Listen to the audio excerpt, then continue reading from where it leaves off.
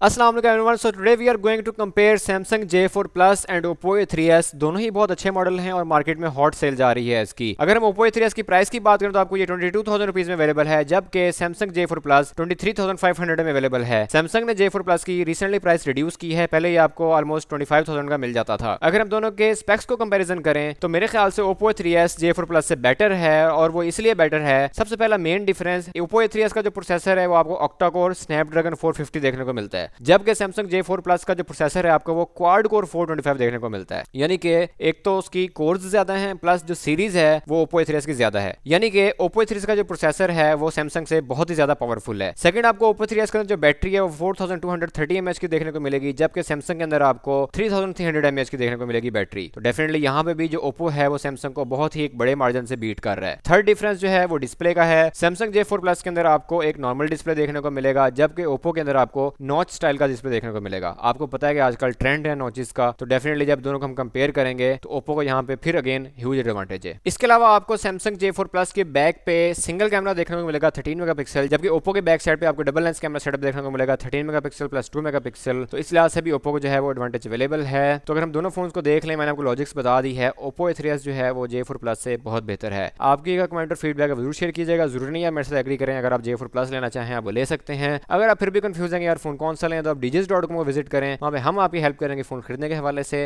अगर आपको वीडियो अच्छी लगी हो तो press the like button, share with your friends as well. मिलते हैं फिर आपसे नेक्स्ट वीडियो में। अल्लाह हाफिज।